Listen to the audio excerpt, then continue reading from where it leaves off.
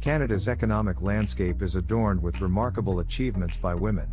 The richest women in Canada not only reflect their business acumen but also stand as inspiring symbols of female empowerment. Let's go and find out the richest women in 2023. 10. Sarah Samuel. Net worth, $1.4 billion. Sarah Sherman Samuel is a famous blogger. She was born on February 26, 1983 and her birthplace is Grand Haven, MI.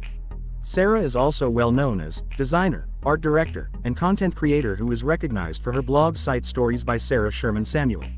She built her blog in conjunction with her Instagram account that has garnered over 240,000 followers.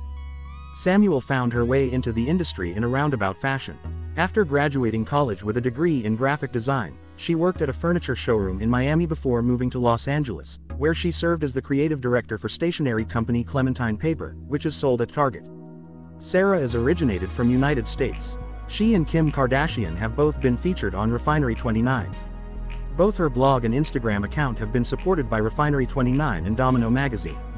9. Deborah Rosati.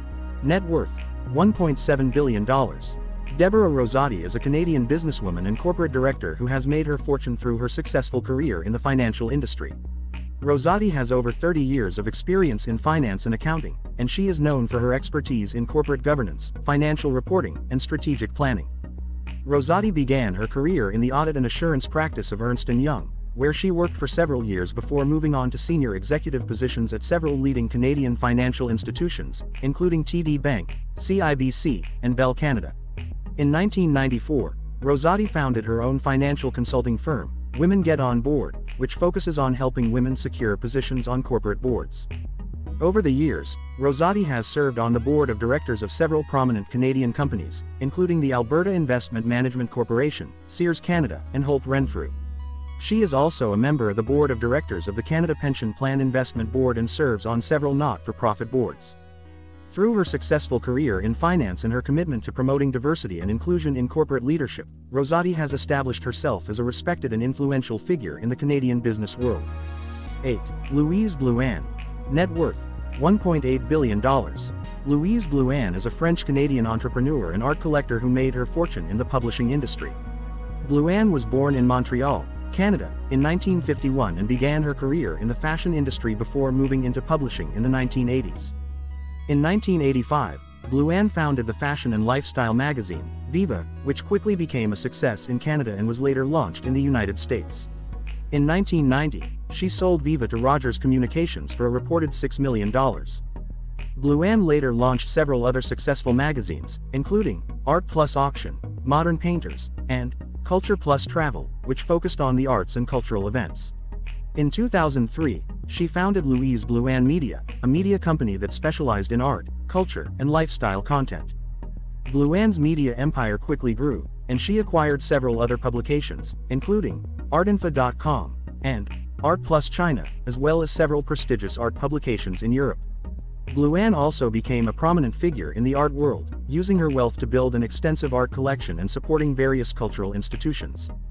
Today, Blouin is considered one of the most influential figures in the art world, and her media empire remains a significant player in the global art market.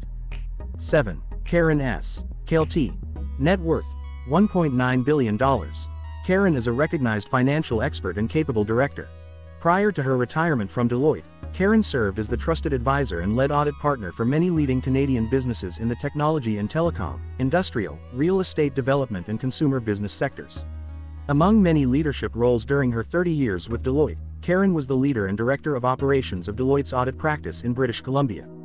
Karen is an FCPA, FCA, AUS, CPA Illinois and an ICD-D.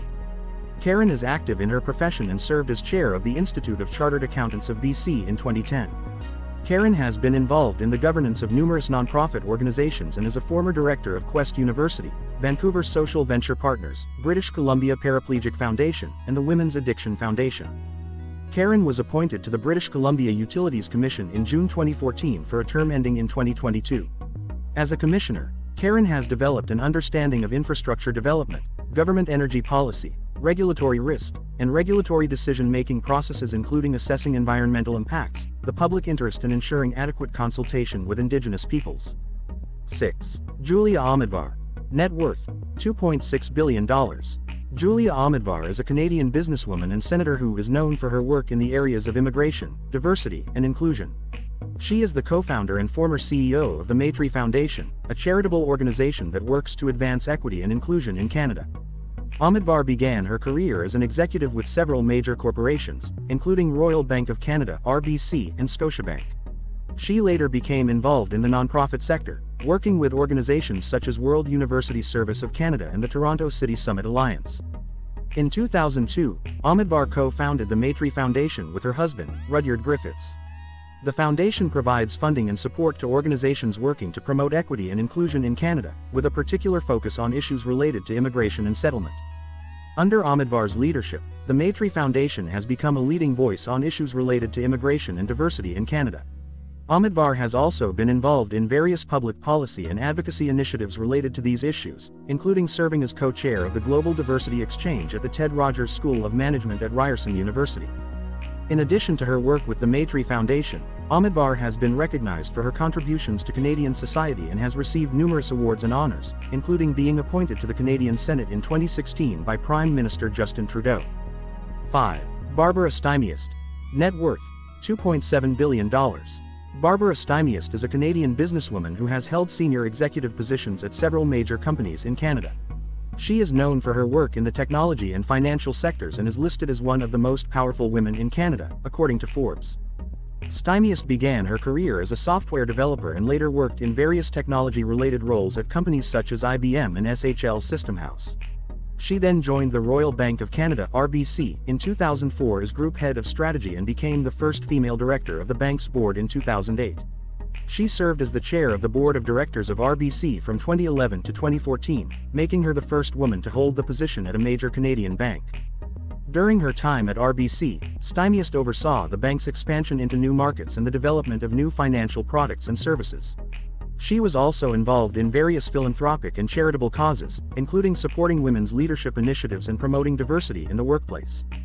In addition to her work at RBC, Stymiest has held senior positions at other major Canadian companies, including the Canadian Imperial Bank of Commerce (CIBC) and BlackBerry. She has also served on the boards of several other companies and organizations, including the Bank of Nova Scotia, George Weston Limited, and the Mars Discovery District. 4. Heather Reisman. Net worth, $2.9 billion. Heather Reisman is a Canadian businesswoman and entrepreneur who is known for her role as the founder and CEO of Indigo Books and Music, the largest book retailer in Canada. She is listed as one of the wealthiest women in Canada, with a net worth of $1.5 billion CAD, according to Forbes' 2022 billionaires list. Reisman began her career as an entrepreneur in the early 1970s, when she co-founded a Canadian greeting card company called Paragraphics. She later worked as a consultant and advisor for various retail and media companies before founding Indigo Books and Music in 1996.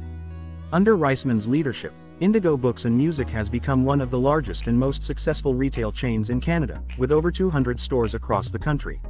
The company has also expanded into other areas, including digital content and e-books, and has been recognized for its innovative approach to retail and customer service. In addition to her work at Indigo Books and Music, Reisman has been involved in various philanthropic and charitable causes, including supporting education and literacy initiatives. She has also received numerous awards and honors for her contributions to Canadian business and society. 3. Carol Ann Hilton. Net worth, $3.1 billion.